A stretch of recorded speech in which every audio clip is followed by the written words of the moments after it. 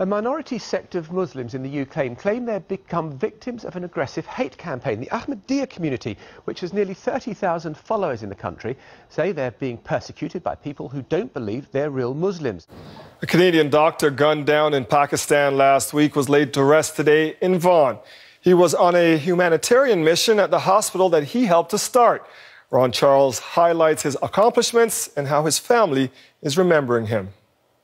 The U.S. and Canadian flags draped the coffin of the Pakistan-born doctor gunned down in his homeland last week. They are a reflection of Dr. Mehdi Ali Qamar's complicated life and shocking death.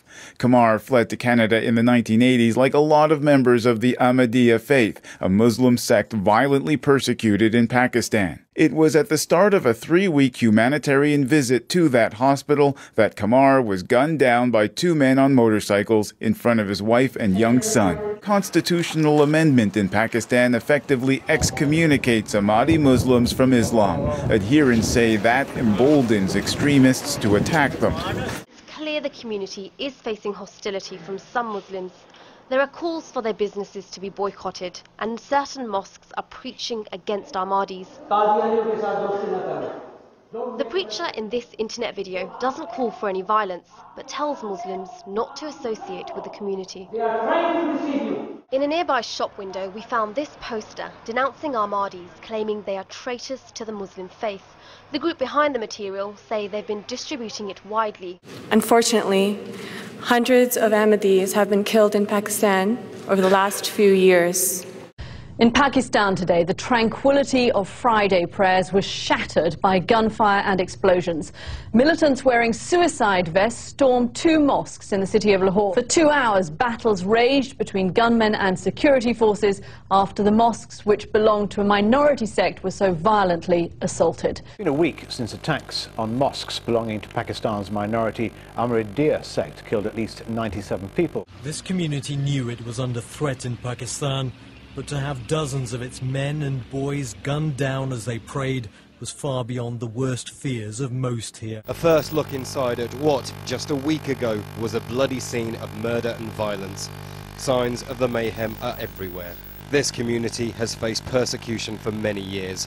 None more violent, though, than the brutal murder of 97 worshippers during Friday prayer in twin coordinated attacks last week. In hospital, we met one of the survivors, Rashid.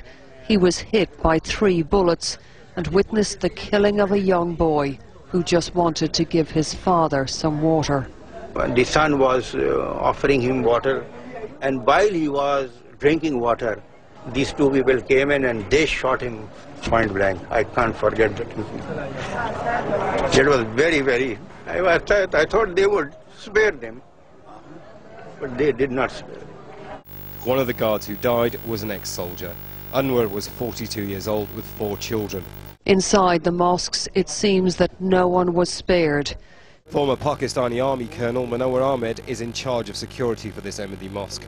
He says years of persecution led to these attacks. We are not allowed to say prayers.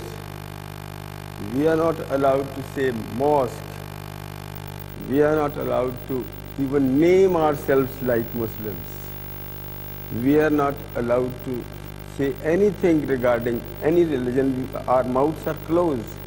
As far as the law is concerned, if I tell somebody that this is our mosque, I can be prosecuted. Children were among those who were shot dead at close range.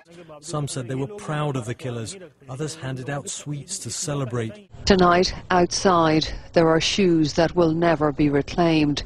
And many here are wondering who the militants will come for next.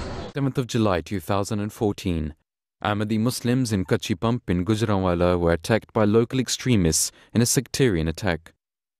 During the attack, 3 Ahmadi Muslims, including a 7-year-old girl and her 8-month-old baby sister, were martyred. In truth, this was an entirely unprovoked assault on all forms of human decency, which led to the death of 3 people, including 2 very young children. This attack took place as the local police stood by and watched and took no action. It is yet another example of how the authorities in Pakistan are aiding the persecution of Ahmadi Muslims. Let it be clear that we Ahmadi Muslims will never undertake any worldly protest and nor will we ever take to the streets. Our response to all of the sustained persecution that we face is, and will always remain, to bow down before Allah the Almighty and to seek His help and mercy.